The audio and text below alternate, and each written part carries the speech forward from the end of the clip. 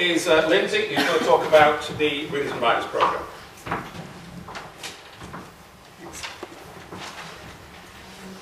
Thanks, John, and thank you all for coming. And it's fantastic to have this. I'm sorry you're crouched on the stairs, but it's a good indication of how important you all feel this subject is, particularly now, with cuts and with a kind of vengefulness in the air in terms of people who offend society's mores. I thought I'd just describe what readers and writers who put together this evening, what we actually do. And then I'd like to do the official launch of this, which you can all get for one night only, a free copy of, and I'll talk about that. But first, Readers and Writers is one of the 4 programmes of English Pen, and we just date writers with prisons and with places of detention. And you'll hear from Alex Weedle and Mark Haddon, who are both tremendously popular and successful writers with Readers and Writers. In the last year, we've been into 15 prisons. We reckon we've made contact with about 800 prisoners, men, women, and young people. And the format is that a writer goes in, his or her books are sent to the prison or a detention centre before the visit, so that people have got a chance to read the books. Doesn't always happen, but at least they've got the books, they then get to keep them. And then the author goes in and has a 2 or 3 hour or maybe a whole day session in that prison.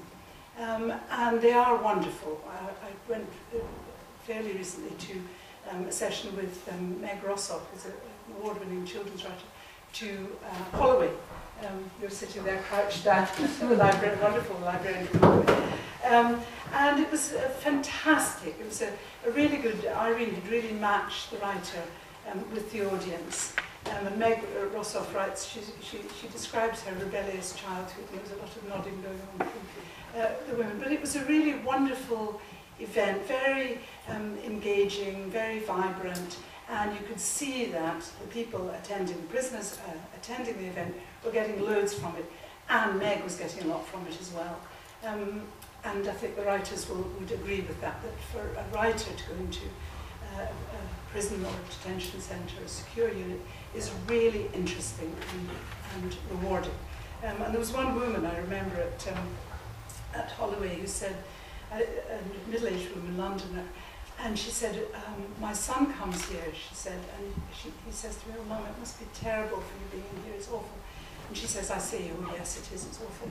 And she said, but actually I'm having the best time of my life, because she had a clean break, had been in, we had been in, there were literacy programs, there's a very good library in Holloway, and she had found all sorts of things which she had not come across before.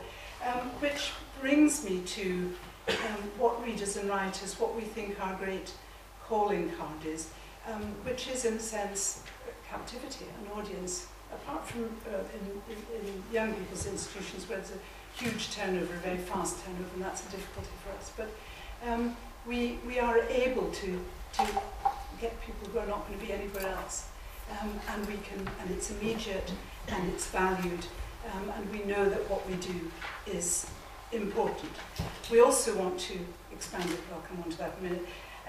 But it's not just us, it's not just Irene and Philip, it's also, we thank the librarians and the prison staff and the various institutions who do really wonderful work, sort of navigating through a very complicated set of schedules and court appearances, venues, emergencies, but they get us, they let the dog see the habit, we get there, we have these events. So a big thank you to the librarians and prison staff who are here and the ones who are not. Thank you to the publishers, because we get the books, the author's work, at a really nominal price, or giveaway price. So a big thank you to them, we couldn't do it without them. Thank you to the prisoners and to the people in detention who come along and who provide us with extraordinary insights and rewards. A big thank you to the authors, obviously, and writers who go miles and miles, all over the country, and really give of their absolute best. When turning to the people who contribute, the prisoners, the people in detention, the book that saved my life, is our first publication from our prisons and from the prison section of Readers and Writers. And it's an absolutely wonderful compendium. We ran a competition called Writing Freedom, and it was advertised in the newspaper Inside Time, so thanks to Rachel for organising that. And we got 300 entries for this competition from 70 prisons and institutions. And they're terrifically high standard. And the first, the winner, which is called The Book That Saved My Life, by Darren Pash, who's at Gartree. And he's written a very interesting essay about a book which saved his life called Man's Search for Meaning, written by a Viennese psychiatrist and neurologist called Viktor Emil Frankl. So I've never read this or heard of him. Lisa has. Lisa Pignonesi, our last person. And it's a very fascinating description of how he came across this book and how it sort of worked in with his own life and enabled him to, I'm not going to move on a horrible phrase, but enabled him to understand his predicament and how to get out of it. He said, Man's Search for Meaning is more than another book. It was the book that saved my life. And then there's another, if I can just find it, an essay called Freedom by Darren Jenkins, who's at Shepton Mallet prison. And it starts, and this book, his sense of freedom came from being gay, not being able to come out when he was outside, but being able to come out when he was inside. And he starts off this essay, I was behind bars for most of my teenage years and the majority of my adult life so far. Ironically, I found my freedom when I came to prison. And it's just a description of how that happened. Really interesting, so do pick up your free copies. How am I doing on 5 minutes? I've lost, so, all right. I think I nearly did 10, so I'm in some difficulty here, but yeah, well, exactly. Another minute or so. He was without sin, I know. But what I wanted to add our voice, my voice, to John's call for some solutions.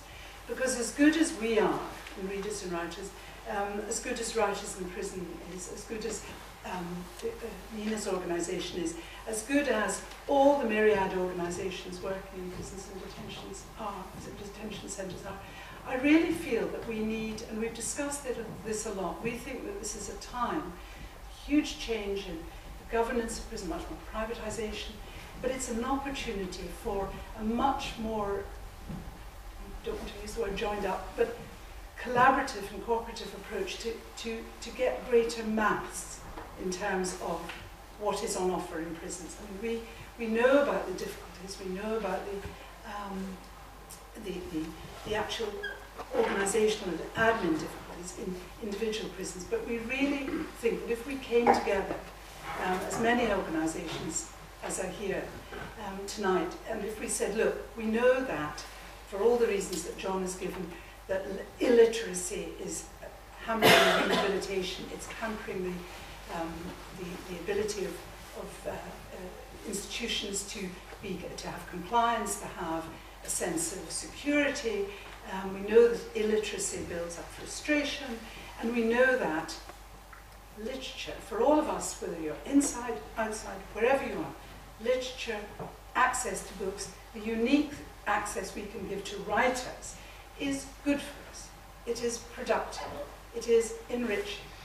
And I know there are people here, Erwin James is here, and I hope we'll hear from you, among other people, about the impact of literature, not literacy, but literature, and the access to literature in prisons and places of detention. That's what we want to. We can do more, and I'm sure you can do more, and other organisations can do much more if we're enabled to, and if we're welcomed, and if there is some strategic objective on the part of prison authorities, Ministry of Justice, and I really think that we should start a fairly focused campaign from this evening for the acceptance of what we do and the promotion of what we do and the good that we do. I think I'll stop there. Thank you.